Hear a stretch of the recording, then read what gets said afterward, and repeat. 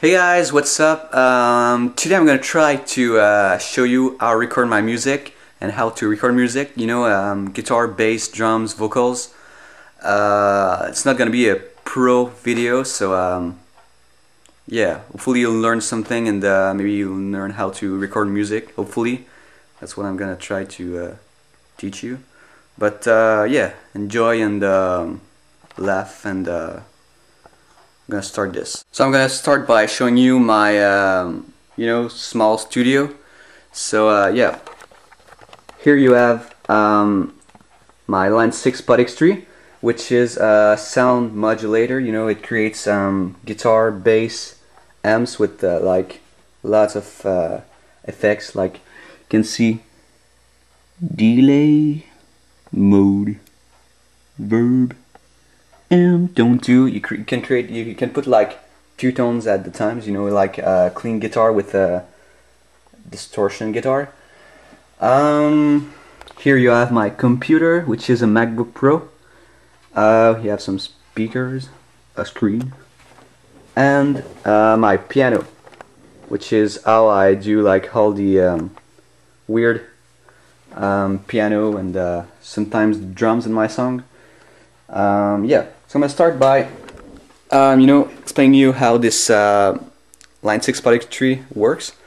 So it's basically a USB cable that is going. You can see it here, but yeah, it's going in my computer, and this is going in this software, which is Logic Pro 9. I'm gonna show you a guitar track, which is no,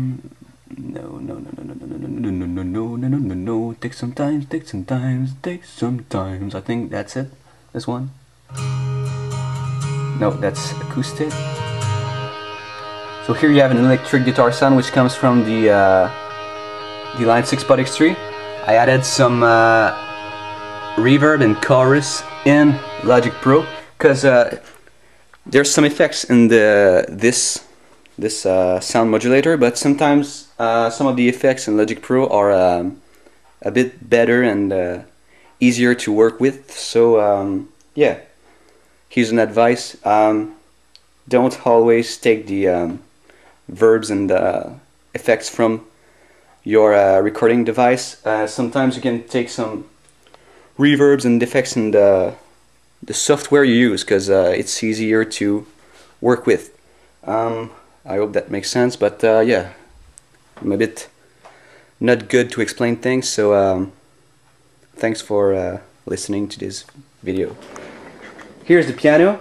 Piano is plugged with a MIDI cable. Now it's not plugged, but I usually plug it in my M-Audio Fast Track Pro. I'm gonna show it to you later because it's in my room with like the microphone and all that stuff. So yeah, I plug this cable in my sound card, and then in the computer, in the software, I mean, I don't have it here, but you can choose like you can, with MIDI you can do everything. You can take this piano and make it sound like a dog, a cat, trains and piano, everything you want, bass, drums. If you have a piano, you can do everything. You can do guitar, bass, drums, piano, everything you want. You can do it with just a simple piano, and makes the sounds cheaper, but worth the price. Yeah.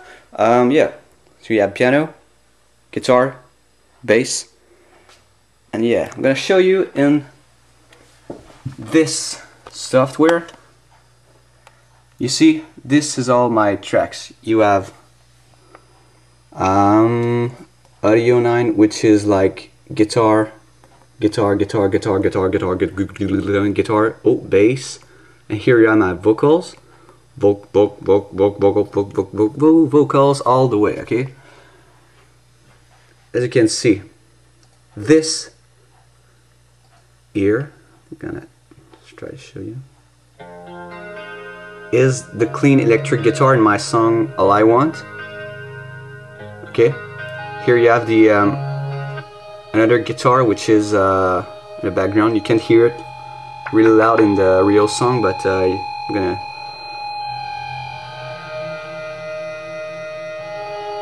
Alright, here you have the lead acoustic guitar.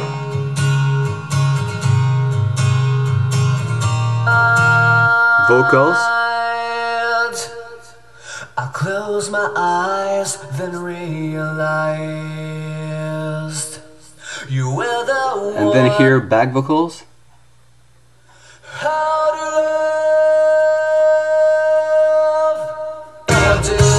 love. Full song.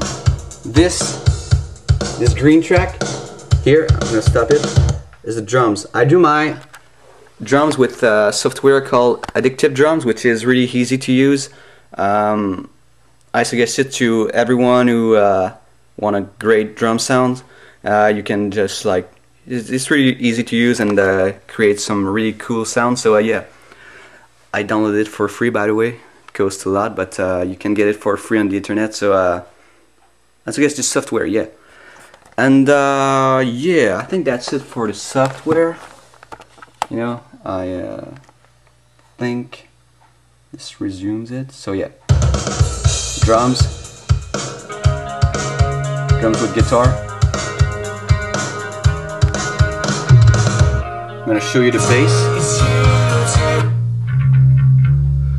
For the bass, I use a lot of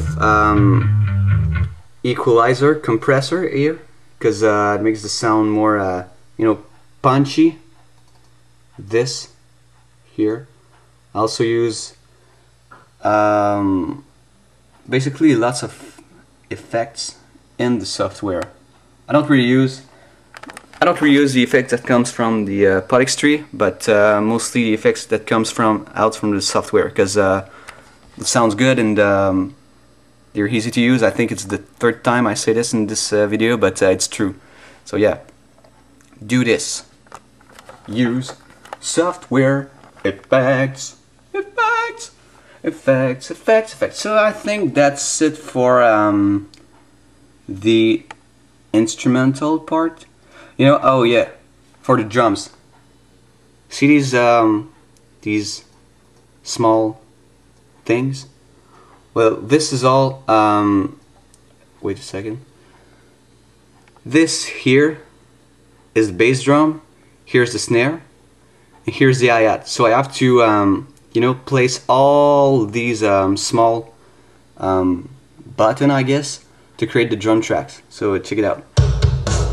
Oh, it's not the, sorry, it wasn't the hi-hat, it was the thumb. So yeah, thumb, bass drum, snare. And yeah, I have to create the fills and all that stuff. So I pretty much create all the drums in my songs, and it's pretty long.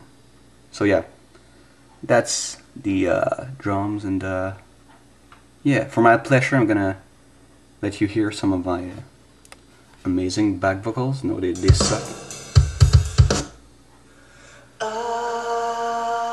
Okay, enough. Oh yeah, I'm gonna leave this place right now because yeah.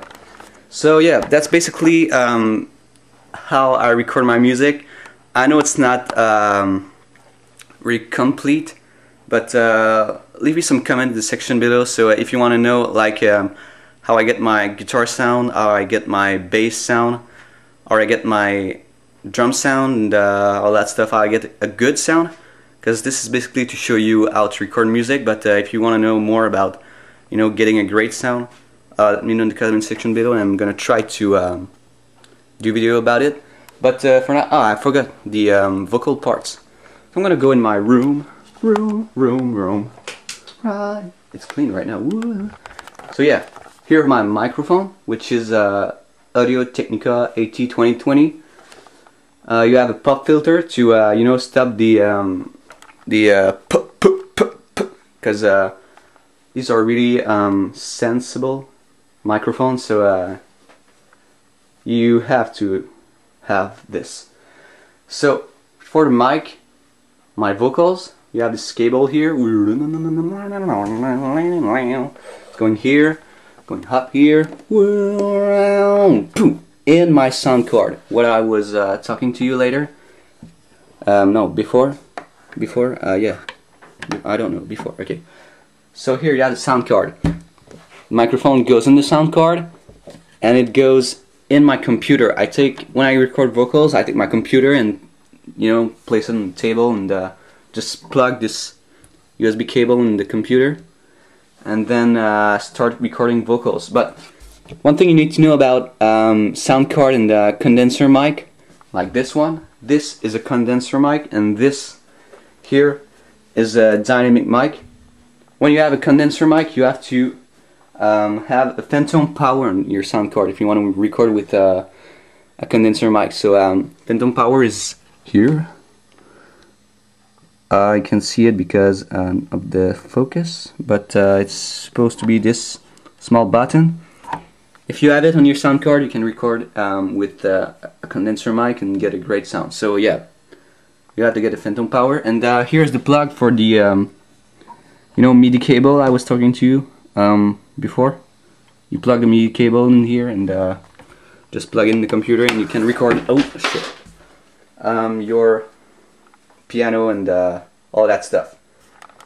Yeah, I think that's it for today. This video is 10 minutes long, and I feel like I haven't explained really anything, so I don't know, but yeah, let me know if you want to know more and how I get a great sound or something like that. But yeah, and I did this video in one take, which is not good. It's long and boring, so yeah. By the way, I have a new CD on iTunes, my Christmas CD, you know, with jingle bells, jingle all the way, you know, and deck the halls with boughs of holly, la la la la la la. So get it now. It's only $4, I think, and it'd be cool. Cool CD for Christmas, and yeah. Love you guys. You guys are awesome, and thank you for watching this video. Hope you learned something, or maybe not. But yeah, thank you. Bye bye.